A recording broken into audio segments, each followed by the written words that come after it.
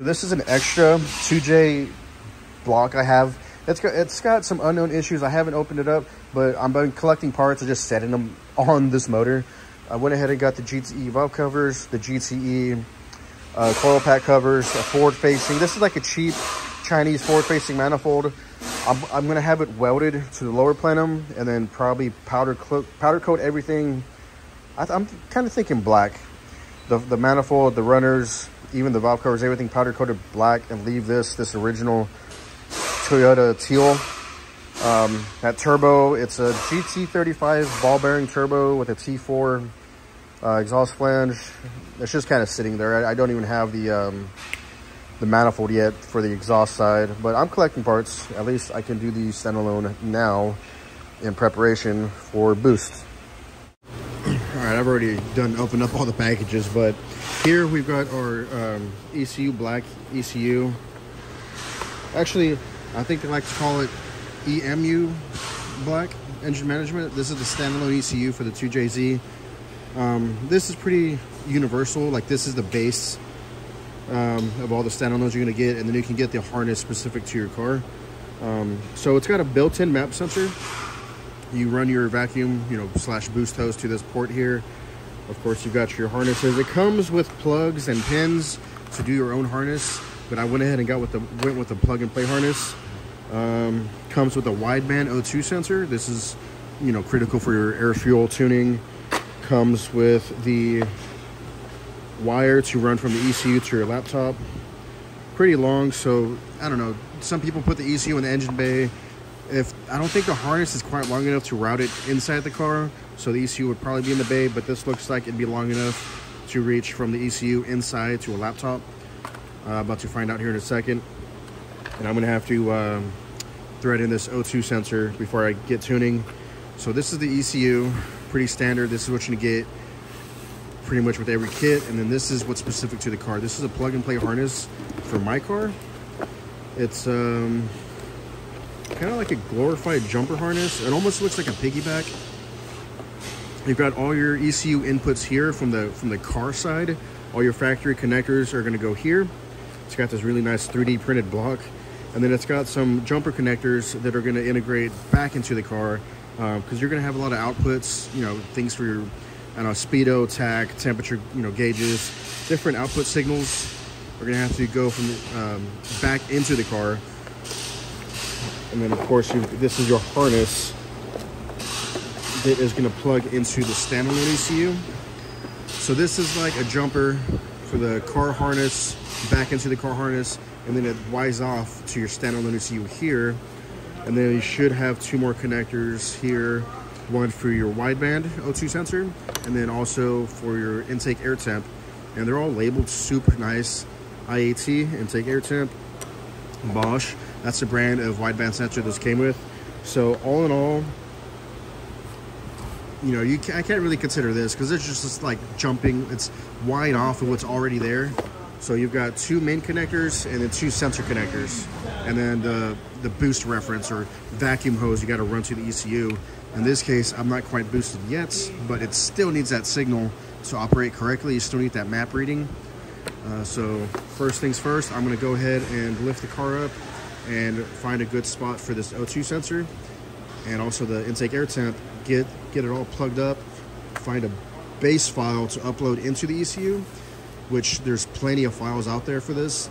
It's like a startup tune, right? It's a starting point to before you start modifying and getting crazy, and always save that so you can fall back to where you started in case you make a misadjustment. Anyways, let's get started. So up here, you've got your upstreams, the one that's closer up top, and not this one, but the one up there. There's no upstream sensors. You want to leave those alone because those are going to be adjusting fuel trims, and those really affect drivability if you start screwing with those. But you can use your downstreams. So I've got this one, and then on this bank, it's actually down here. I think I'm going to go ahead and use this location for my wideband sensor. You know what? No, I'm going to use that because it's closer to the engine bay, because I'm not sure how much length of harness I have to play with. So I'm going to use this spot right here for my wideband. All right, guys, I've got my wideband O2 sensor threaded in. I've got the harness kind of dangling there. I'm going to go up from the top of the bay and pull it tighter, tuck it, make sure it's not touching the exhaust or anything like that, and then go ahead and start installing the ECU. Find a good place to tuck that away. See if I can make it look as clean as I can, but we'll see what I come up with. So I've got it all hooked up like super temporary and just kind of like mocked up, I guess. But this is the jumper, right? So this plugs in to the factory ECU, which is in this little box here in the corner. And then you've got the inputs coming off the body, right? And then you've got your harness that goes to the ECU. I've got my vacuum hose teed off here to a vacuum source. I have got the wideband sensor going to the routed around the back along the firewall. Where's it at? Right there. The wideband sensor.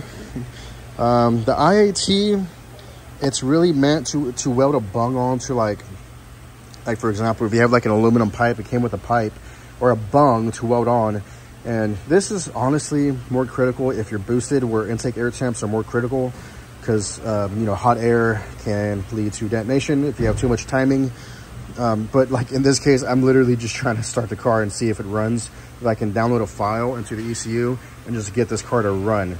And I'll call that a major win. And then from there, I'm gonna start organizing and cleaning up and tucking away, seeing how I can get all this to fit inside of the box, find a more permanent place to mount the ECU, start zip tying some wires out of the way and things like that. But for now, let me bust out the laptop, see if I can upload a file to the ECU and fire this thing up for the first time on a standalone. Let's see what happens.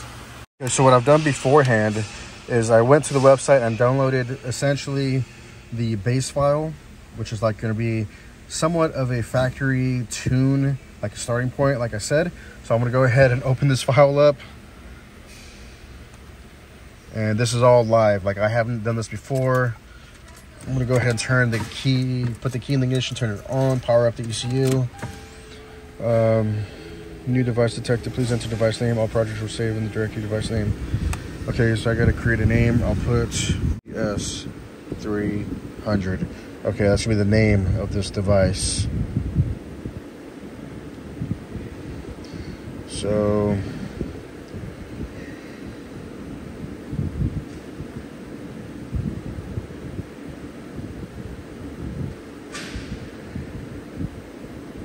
okay, I'm gonna go over to edit, no, file, make permanent. This is gonna write this base map to the ECU. No way, it's that easy, it's already done. I've got readings, KPA. Like I haven't really messed with any of this. So first things first, I guess, let's see if the car starts.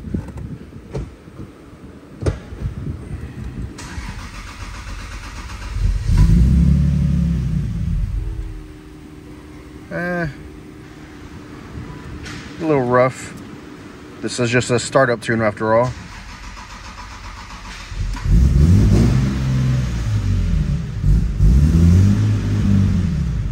Ooh, super rich. Super rich. I can smell it. Jesus.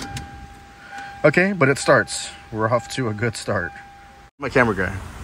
Don't drop it because it'll shatter into 1,000 pieces. All right, so it's like, gotta do the cool cinematic. Yeah, man, get the clean shot. So I don't really know the way to clean up this other than to shove the cover back on and sandwich it down. I mean, that sounds legit. Yeah, and just like, even if there's buzz that mofo down. No, not even like force it down. Even if there's a gap, like that looks more factory than just that. Just leaving it like that, you know. At least the cover will be on there. Yeah, I'm just gonna, even if it's just like that, chilling like that, that's better than nothing. So far what I've come up with is putting the plug and play harness, tucking it away in the cover. Kind of get some extended bolts. So like I said, there's like a 1/4 inch gap around this lid, but honestly, from looking at it from up top and the sides, it looks pretty untouched. The gap on the side is super minimal. I mean, I'm not worried about that. So at least I got all that mess out of sight. somewhat got this little, I can organize that better later. I could probably get it up against the firewall. And the actual standalone, I'm gonna have to figure out a nice place to put this, but I do want it close to the firewall because this cable, as it is already, doesn't reach, there's not too much extra length left to go to the laptop. So unless I run the USB through the firewall, but I don't know. I could worry about that later. Let me show you some issues I ran into with the standalone. When I uploaded that base map, it didn't want to run and it smelled super rich. There's one, I was kind of looking through it. I'm like, man, what's going on? It smells like there's too much fuel. And I saw the injector table and it was adjusted for, and I want to say like 440 cc injectors. I'm like, that is not right. That's not what comes on these cars. So I did some researching. Factory injector cc is about 250. So I went ahead, let's see here. I'm learning as I'm going, so I'm just going to be scrolling through general fuel. Let's see, injector size. Here we go. So right here, it's like 440 cc. So I knocked it down to 250 cc, which is pretty much what stock is, and it runs beautifully. It fires up, it runs, it's nice and smooth. The target AFR is like all synced up. Let me go ahead and fire it up for you guys.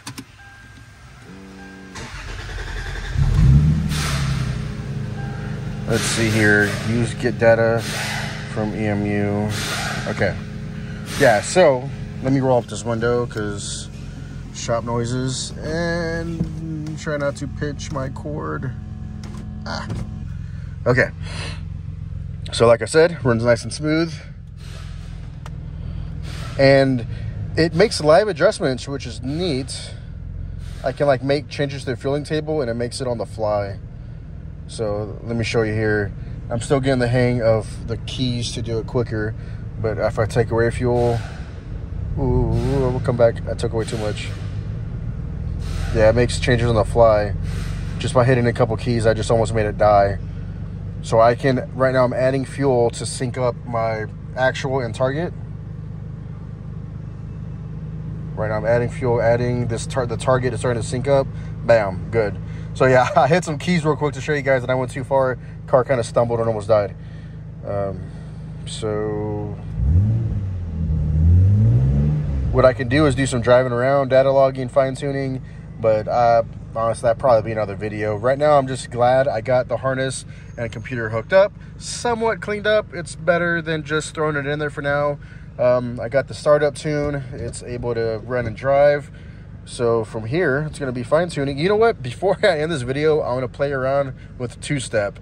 I want to find where that is, the launch control and two-step, and do an ignition cut and see what this 2J sounds like with the hard ignition cut rev limiter. Because I just love the way that sounds, man. It sounds so nasty. All right, I'm having trouble getting the launch control to activate. I'm pretty sure with launch control, I can get some more aggressive, like hard cut tunability, but right now I'm able to play with like the actual rev limiter, and I've got it set to cut spark. I've got some ignition retard. I've got it at 4,000 RPMs. It sounds pretty aggressive.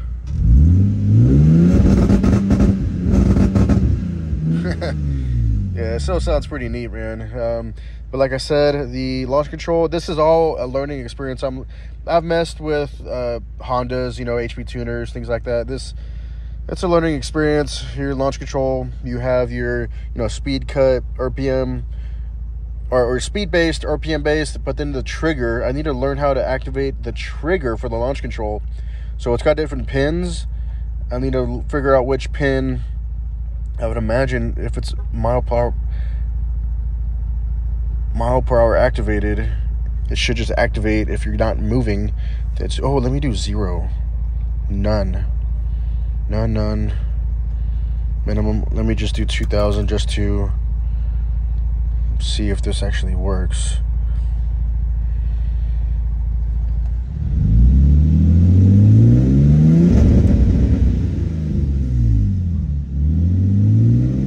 No, it's not active. Yeah, launch control still isn't active. Usually in the past, like with Hondas and stuff, I could just do speed base, spark cut, or, you know, the RPM. And it's as easy as that, but for some reason this one I can't get it to activate. Anyways, that'll be another video. Let me play with this, learn it some more, get more familiar. And we're that much closer to boosting this 2JZ, man. I'm super excited.